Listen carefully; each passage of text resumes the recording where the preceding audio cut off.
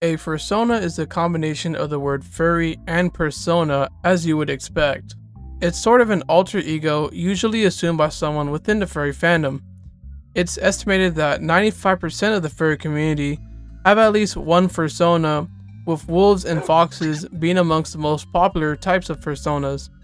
Once someone has their fursona in mind, they will commission an artist they like to draw their character for around $100 to $300, although prices vary from artist to artist.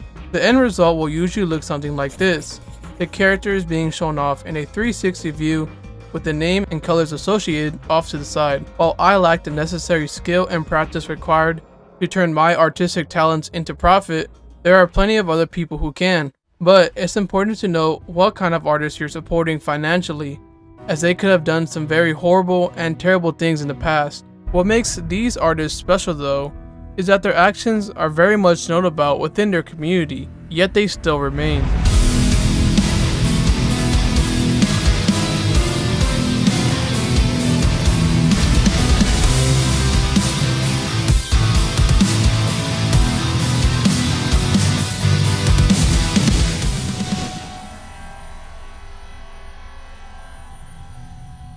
Zosh or Adam Wan is a not safe for work furry artist specializing in duck holding and cub. Don't worry if you don't know what cub is, I'll explain it later. He has been pumping out this content for quite a while now. While I'm not necessarily sure when he started posting his drawings, his DeviantArt page is as old as me, so it's possible that he has been on the grind for almost 2 decades now. By 2013, he must have been big enough to get the attention of the at the time Furfinity owner, Dragoneer, who made him the leader of a group of volunteer programmers with the purpose of rewriting the Furfinity code dubbed Project Phoenix. Although to say Adam was underqualified for this task would be an understatement, and this poor choice of leadership would eventually lead to the failure of Project Phoenix, with it never rising up ever again. While the project was a failure, it did manage to bring the light onto some accusations that were made against Adam by an ex-girlfriend of his named Furry, who said that Zosh had emotionally manipulated her and intimidated her into sexual acts. So, trigger warning for the following story. The story goes that Adam and his now ex-fiancée, Kyovi, had met Furry at Califur in 2009 after talking with each other over AIM for some time. While meeting the two, they would explain that they had an open relationship because Adam had an interest in having relations with her. Furry would decline his offer because she had a boyfriend. Her next real-life encounter with the couple happened after Furry broke up with her boyfriend and visited their residence in order to look at the art college Kyovi was attending. While at their place, Adam would constantly pressure her into having relations with the couple, even though she had explained she wasn't interested in that before arriving. She would relent after dealing with the constant pressure and allowed Adam to massage her while topless. This would lead to Adam getting on top of her and undressing her further, which caused Furry to freeze up and not speak up about her extreme discomfort. The day ended with Adam and Kyovi getting intimate while Furry just stood there and watched them. She would leave their house the next day. She would stop speaking with Adam for a while after this, but eventually would resume contact with him near the end of the year, where Adam would continue to ask her to visit again, as it wasn't fair that Kyovi was able to sleep around with more people than him, and because of that, she owed him for it. Furry would continue to decline his offers, and eventually Adam would call Furry at least twice, expressing his anger towards her for not wanting to have relations with him, as he only has her best interest in mind and that he could help her with her issues. The pleading for Furry to visit again would intensify after Kyovi went to China to spend New Year's with her father, and Adam was left alone at their house, and so Furry would once again visit Adam.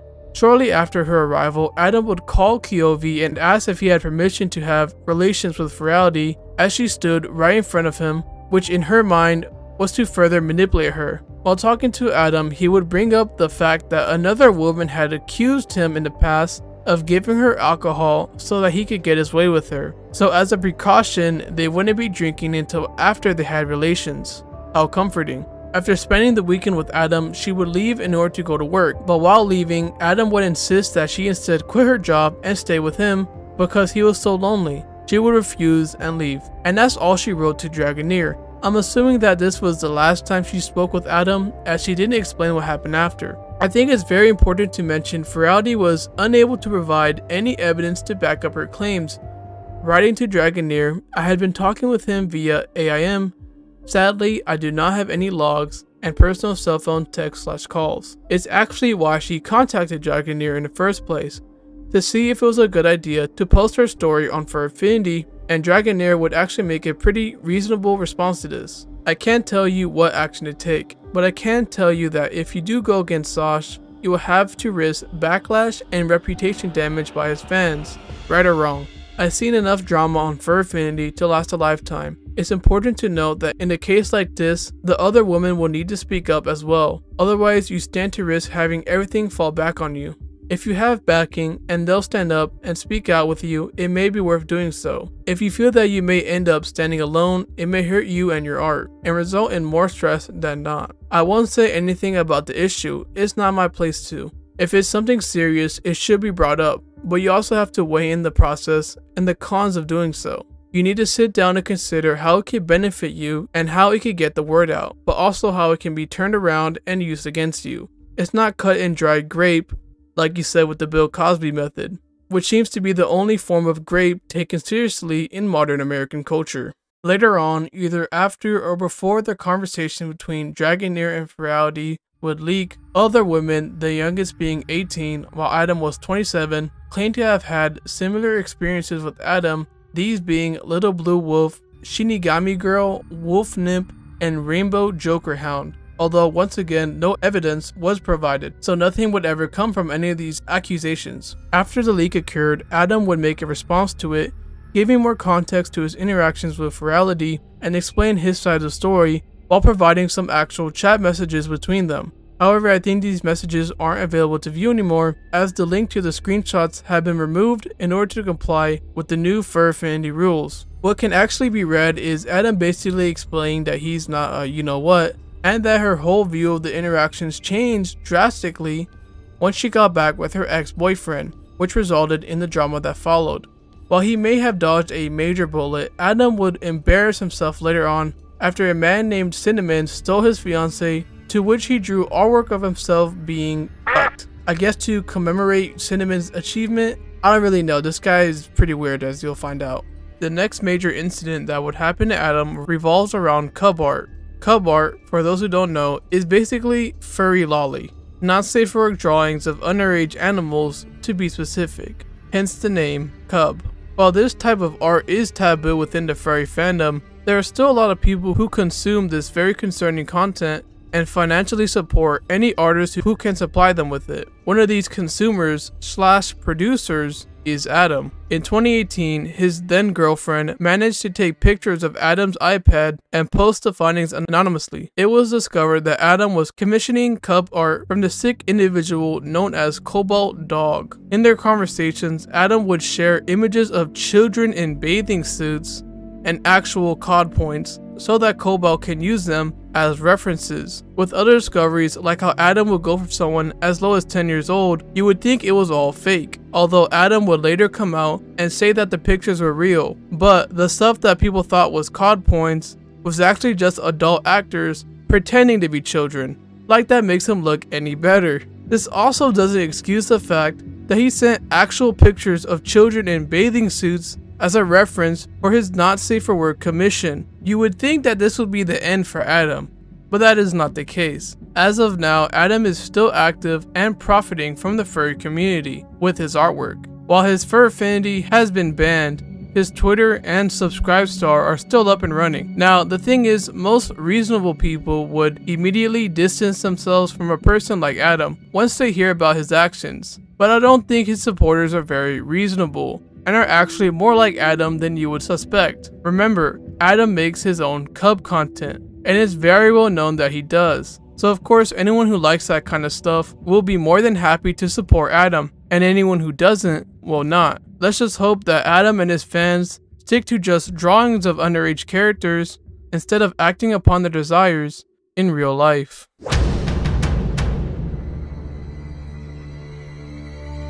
Jason Effects, Jason Effects, I don't really know how you say this guy's name. I'm just gonna call him Jason from now on. is a very infamous, not safe for work furry artist. He would actually start off his career back in 2012, not in the furry fandom, but in the Team Fortress 2 community, where he did the exact same stuff he does now, drawing NSFW. Although, instead of it being a furry, it was the character Pyro.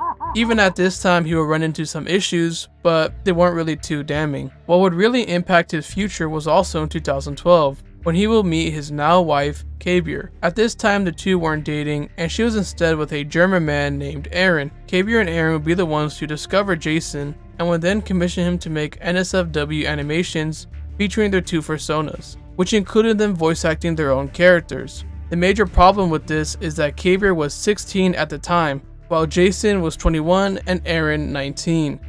To make things worse, that same year Kabier and Aaron would break up for whatever reason, no one really cares. But not too long after the breakup, Jason would begin dating Kabier himself and would continue to post more NSFW art of him and Kabier. This probably does break some kind of law or at least rule on the website, as content featuring minors wouldn't be allowed. Jason and Kabier would eventually come to their senses and would try to delete everything they can from this time period because it makes Jason look incredibly bad. Thankfully though, the really damning stuff has been archived, although I wonder what other things managed to slip away. Oh wow, I've never been to one of these clubs before. Amoris is a game that was created by Jason and Kabier, but obviously these two couldn't create a game on their own, so they hired some other people to help them out. Although the people that were hired had a terrible experience working on the project, as they were not treated or compensated very well for their time, with one employee making around $2.31 an hour. The shenanigans didn't end there, as this game also needed to be funded, and while Jason and Kabier were lowballing their employees, they still couldn't pay for all the expenses on their own, so a Patreon was created for those who wanted to support the game. One of these tiers was $750, and its main selling point was that you could be featured in the game as a background character. Now, I'm not too familiar with game development, but is that not overpriced as hell for just being a background character? I mean, we all know what kind of game Jason is making here. I better get at least a few cutscenes featuring my character if I'm paying you $750, that's all I'm saying. Anyways, Jason would make an announcement saying that anyone who had purchased this tier would have to contact him, or else they would sell this tier off to someone else.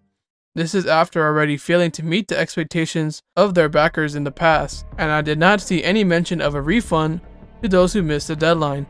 Jason would eventually move from Australia to Canada in order to live with Kabier. Their new living situation was very bad. At worst, it looks straight up inhospitable, and at best, it looks like a place where a serial killer will take his victims. The two were in a very dire situation too, having to deal with the poor living conditions, Kabier's insane family possibly kicking them out at any time, and not having any proper heating while the Canadian winter was fast approaching. The two adults had no other option but to go online and beg for money, asking for $3,000 in order to get some better heating and internet. Once they received the money, you probably heard that they spent it on a Shiba Inu, a very cute dog with a heavy price. This comes from them sharing a picture of the dog in 2015, although the exact date of the post is unknown. According to Jason though, $3K was spent immediately on finishing our shower, installing the furnace, and renovating our wardrobe. It doesn't go very far. We paid for those renovations over 3 months ago. Selling in means we have accumulated plenty of savings since, meaning we could buy things. It could be possible that this dog was purchased towards the end of December, making Jason's post about the purchase believable. On the other hand though, this could have possibly been posted in November, making Jason a liar, his least offensive trait. It's up to you to decide what he really spent the money on. Although given that he denied the winner of a paid raffle because his request wasn't NSFW related, I wouldn't be too surprised if he did spend the money on a Shiba Inu. The most recent and most entertaining thing related to Jason would be the drama that he participated in with Peace Wolf and her now ex-husband Foxglove. I'm sure some of you have seen this tweet before, as it got pretty popular when it came out, especially because some of the images related to it. If you actually take the time out to read the story, it gets pretty entertaining towards the end, but it is a pretty long read, so I'll read you just enough to get a grip on her side of the story. I found myself in my very first online relationship at the age of 17. I had no identity to call my own, and I did not feel fulfilled in regards to the love and attention I was getting from my parents growing up. I rushed into a relationship with the first person to give me attention I craved. After 3 years of mostly online dating, I married in 2017 at the age of 21. I learned that Fox had a mold for the perfect wife planned out before we met, and did everything in his power to groom me into it. He had a fictional relationship of an illustrated woman named Lily, who was always pregnant, birthing children for him, does not work, is subordinate, and unquestioning. Lily became my pet name, and deviations from the fiction were quickly scolded. I realized that I was not loved for who I was, but was conditional based on the role I could play in a fantasy. There were whispers from concerned friends and family over the years, people telling me that Fox was not good for me. I was too naive to ever listen, in denial that they just didn't understand and that they were judging Fox unfairly. But the truth is, they saw him for who he really was, a narcissist preying on the inexperience of a sheltered girl. 3 days before Free For All, July 2022, I received multiple leaked screenshots anonymously from concerned staff that Fox was fooling around and planned to have sex with another female member of staff, who was one of my close friends and also happened to be our roommate that year. I briefly asked Fox if he was doing anything I should know about with another woman, and he said no. Not knowing I had been sent the receipts, I then showed him the evidence, and only at that point did he confess to what he had done. I requested that he not be in the hotel room alone with this woman at any point during the convention, to which he promised he wouldn't. I ended up catching them in a room together by themselves at least once during the convention. This was not the first time Fox had done things of a sexual nature with other people. He told me it was my fault for not satisfying his sexual needs. I tried to participate in his sexual roleplays of pregnant Lily,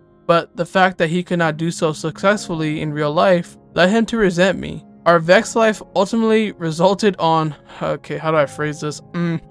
Let's just say Fox was the one taking back shots once a month in order to help him disassociate. The woman he decided to cheat with was married and had children of her own, satisfying his fetishes more than I could. What do the children have to do with the fetish, man? I don't like how this sounds. I didn't tell a single soul about what was going on and tried to put on a front of stability, all the while crumbling on the inside. Only a couple of attendees had their relationship experiences to see I was in serious pain, primarily Jason and Kabier. I really needed friends I could trust to talk to, so I invited them to stay in town one more day before they drove home, where I confided all this news to them.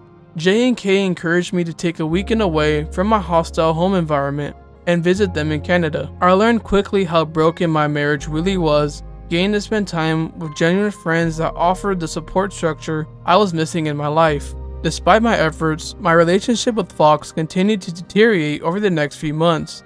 Both Fox and I invited J and K to visit our home for 10 days, with plans to experiment near the end of the visit with Fox's full knowledge, consent, and encouragement as a couple that would not participate nor be invited to behind closed doors. Fox helped prepare their arrival by drawing their personas on the guest whiteboard, partially nude, and flirting with one another. The idea of him being a cuckold was exciting to him. Everything went as planned without drama or hostility, everyone seemingly having a great time. However, Fox grew jealous of the attention I was receiving and started showing his true colors in the second week, as his efforts to flirt with Kabier were rejected. This included referring to her as Miss Kate and rushing to open doors with a milady. Yeah, I'm not surprised this guy's a Fox then began to do everything in his power to get attention, even negative attention. He alternated between extremes of crying on the floor in the master bedroom closet, curled up in the fetal position, while holding a plushie version of Vengeance that Jason gifted me. By the way, Vengeance is Jason's persona name. To baking cookies and delivering them to the guest room, while myself, Jason, and Kate were engaging intimately with each other. Fox never had a strong father figure, as his father was imprisoned during his upbringing for voyeurism towards minors. For those who don't know, voyeurism is the practice of gaining sexual pleasure from watching others when they are naked or engaged in sexual activity. So yeah, it's a good thing this guy's in jail. Fox legally changed his identity to his persona name and moved states to further disassociate from his family's criminal history. I no longer wanted to be married to Fox,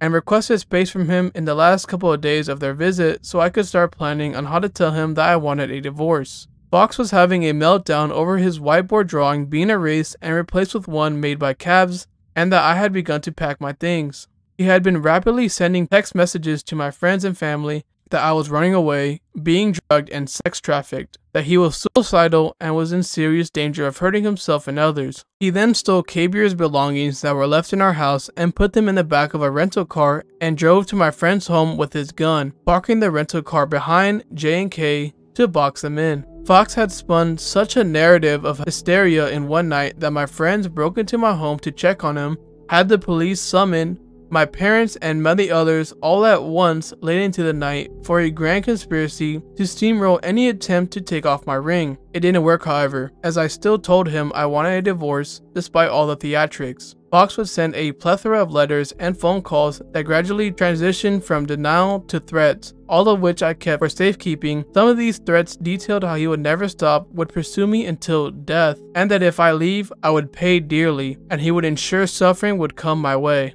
Fox would spend the majority of his spare time conspiring and obsessing over my life, taking over my peaceful fan Discord, hacking into my Twitch account during live streams, harassing my friends, and turning the convention domain into ransomware, among other attacks at my reputation. This escalated to hopping the security fence at my apartment complex and stealing my car on my birthday, going as far as to break the wheel lock I had left on it despite already having a vehicle of his own. Fox did not appear in court, settled digitally, and did not sit in the same room for mediation. He tried to offer nothing and that he would take everything from me, but I trusted my support network.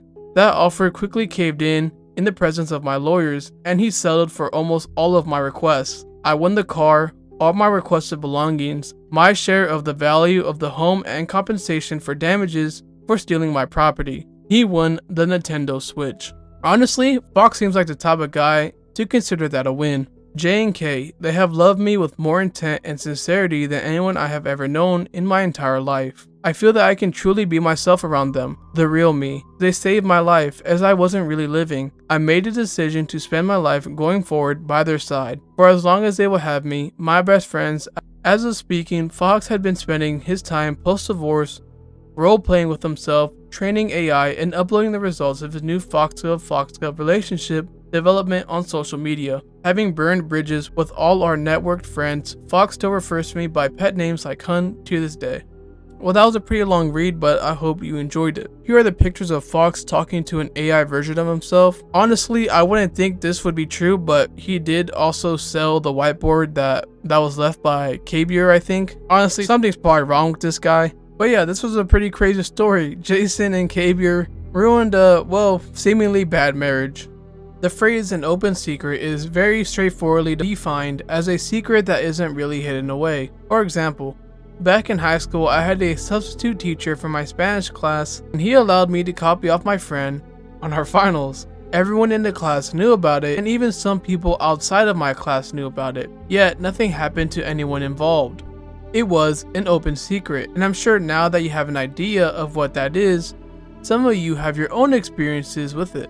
This is also a very fitting phrase for Jason effects, as his actions, especially the more heinous ones, have been known about at least since 2020, yet nothing has really happened to him.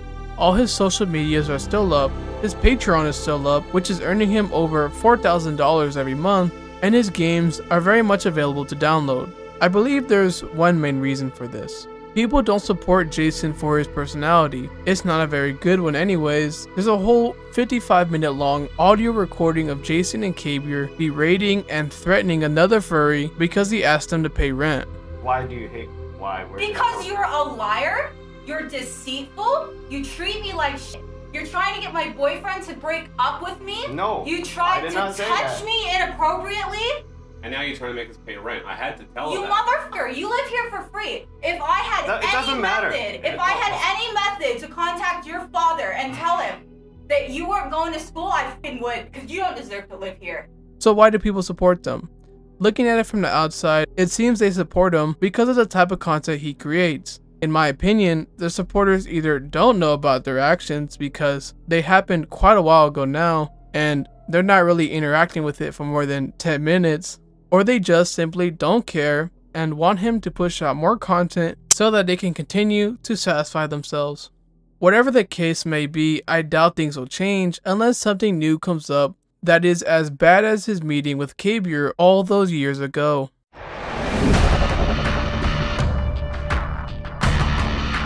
People like Jason, Adam, and really any other furry that I talked about on my channel are the reason why some people view the furry community in such a negative aspect. While they don't represent the entire community, it is clear, like with any other fandom, furries have and will continue to have problems dealing with these kinds of people, especially if these problematic people are able to continue associating themselves with the fandom. If you made it this far into the video, then go ahead and subscribe to the channel and consider becoming a member to have your name in the intro. I have a few things I want to talk about unrelated to these people, so if you don't want to hear that, thank you for watching. I hope the audio quality wasn't too bad, as I was figuring out this new mic and moving into my new place. So you probably noticed that I sound a little bit different every couple of segments. That's because I re-recorded this video like 6 or 7 times, and each time I did, I would just keep the old audio that didn't sound terrible. Hopefully it wasn't too distracting. I learned that my closet is a great place to record, although that does mean I have to come out the closet every time I'm done recording. Anyways, the intro song is called Rules of Engagement from Escape from Tarkov. I know a lot of people ask about the intro music on my videos, so you'll have an easier time finding it if you watch to the end. I'll see you guys next time when I talk about some creeps who really like ponies.